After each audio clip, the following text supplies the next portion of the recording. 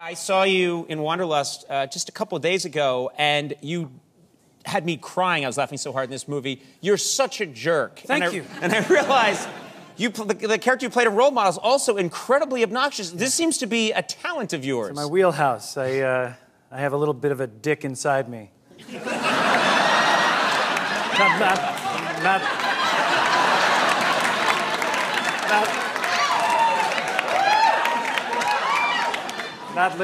Not literally. Thank God Betty White's not here. I didn't say that in front of her. I asked her to leave. I was like, you don't want to be around for this guy.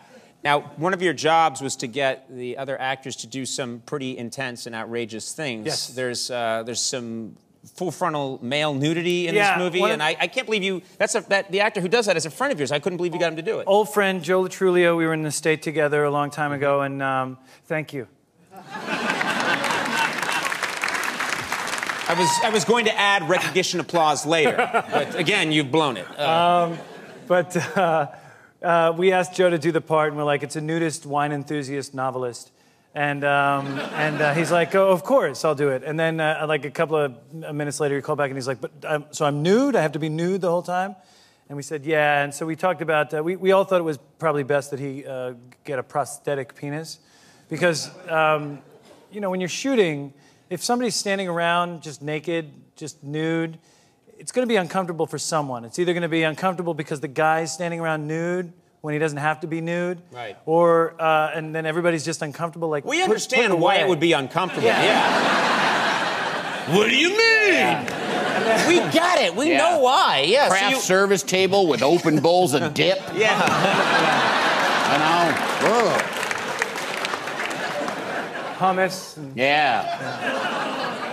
Okay, I'm going to move us on from that image, but we got him to. But what is that? So it's a prosthetic that goes over the real, you know. It goes over. It's a real, authentic-looking penis over his real penis. But for some reason, it was very liberating on set for all of us. Everybody felt much more comfortable to be around him. Because it's not it's there, but it's not real. It's plastic. It's rubber.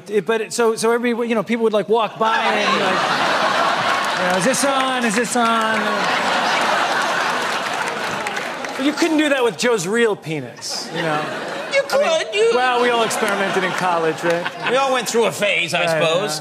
That'd be so awesome if after the second day he stopped wearing the prosthetic. Yeah. He's like, yeah. Oh, no, I'm not wearing it right now. No. And then tell you. Yeah. Hello, is anybody there? Somebody's there. We were talking backstage before the show. I came into your dressing room, met you and your lovely wife, beautiful woman. Thank you. I lingered too long with her. I know. I creeped should I? You should fight me. But I went backstage and you had talked about how, you know, you've been in this business a while and that you've been in tons. You've made guest appearances in tons of shows. A lot of forgettable guest appearances, and some worked on some shows that people kind of recognize me from. But usually I'm approached by people who are like, hey, are you? I know you from some, like, what? How do I know you? Right. And then I have to say, I don't know. What do I have to give? I can't. I'm not going to give you my resume. That's just right. I don't know how you know me exactly. Yeah. And then they finally like the weirdest ones are like the guys my age who are like, Dawson's Creek. You were Joey's professor on Dawson's Creek, and I'm like, yeah. Is that you were on Dawson's Creek? I was on Dawson's Creek. Yeah. Well, this is real. So what was your role on Dawson's Creek? I was her lit professor, and actually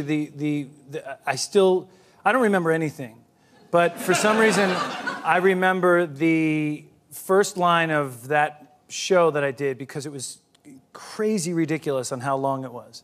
And it was about Judy Blume, and I still remember it, and I think I'll probably... They gave you a really difficult line to say about Judy Blume, yeah, the so I just kind of kept saying it over and over again for the audition, thinking, oh, well, it's never going to make it into the actual show, but for the audition, I want to be able to say it. Okay. So I will say it for you right now. If you say something negative, say something negative about Judy Blume. I really don't like Judy Blume books. Hey, don't knock Judy Blume. Without her, my younger self would never have been able to decode the random acts of madness perpetrated by that fascinating creature known as the teenage girl. That's a lot.